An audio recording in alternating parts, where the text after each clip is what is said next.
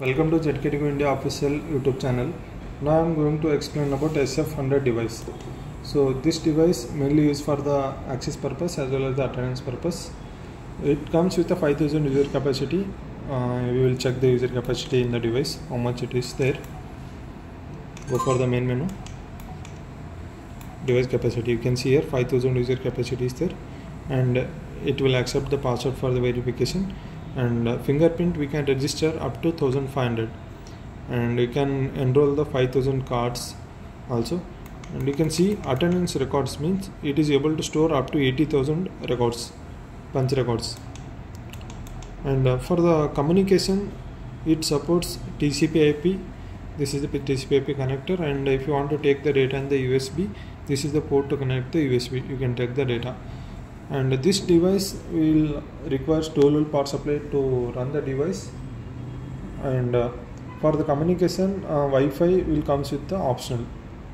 And this device we can connect with the ZKTeco EM lock, exit button, sensors, alarms, vegan reader, and RS485 reader for the access purpose. You can see the device. It comes with a 2.4 inch of TFT color screen display, and MR OK button for the main menu, and escape button for to come out of main menu.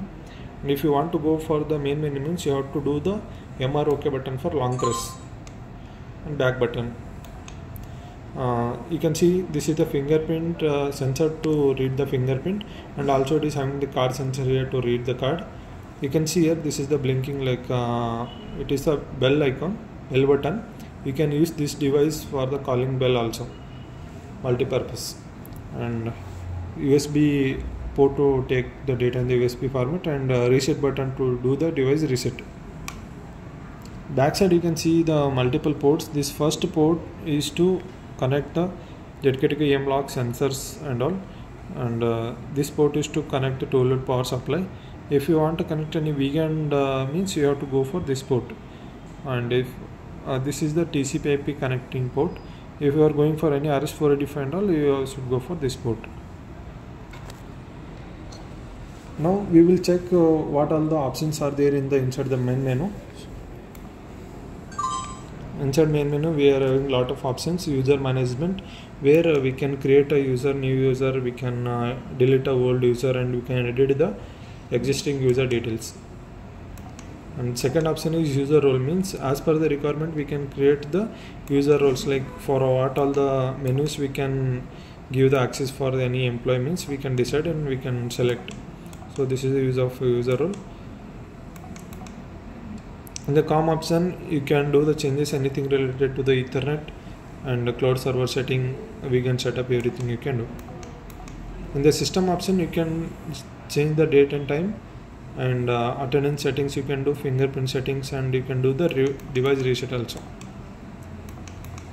In the personalized user interface related things and voice prompts, bell schedules, and enabling the punch set option also it is there.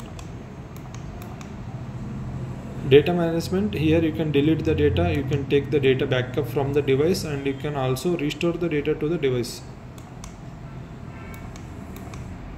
Access control option is provided for do anything changes related to the access, like you can create the access time schedule, access groups, combined verification, anti-password setup, everything you can do in the access control. In the USB you can download the data through USB, and you can upload the data or firmware upgradation, everything you can do in the USB.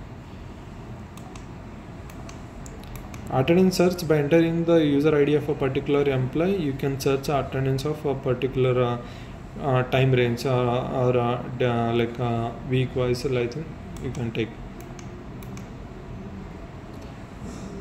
Test option, here you can test the device, like LCD related things, and keypad you can test here, fingerprint sensor you can test here. So whatever the things if you want to test you can test in the test option. System info, here you can take the data of a particular data means whatever the device capacity and device information you can take it here. In the device capacity you have seen like what is the user capacity and all, and in the device information you can take the like device name, serial number, device serial number and all, you can take it here. Firmware information you can get it in the firmware info. So these are all the menu options available in the device, and this device we can connect with the ZKTeco softwares like EasyTime Pro, EasyWDMS, Intelligent Time, and ZKTime.net softwares.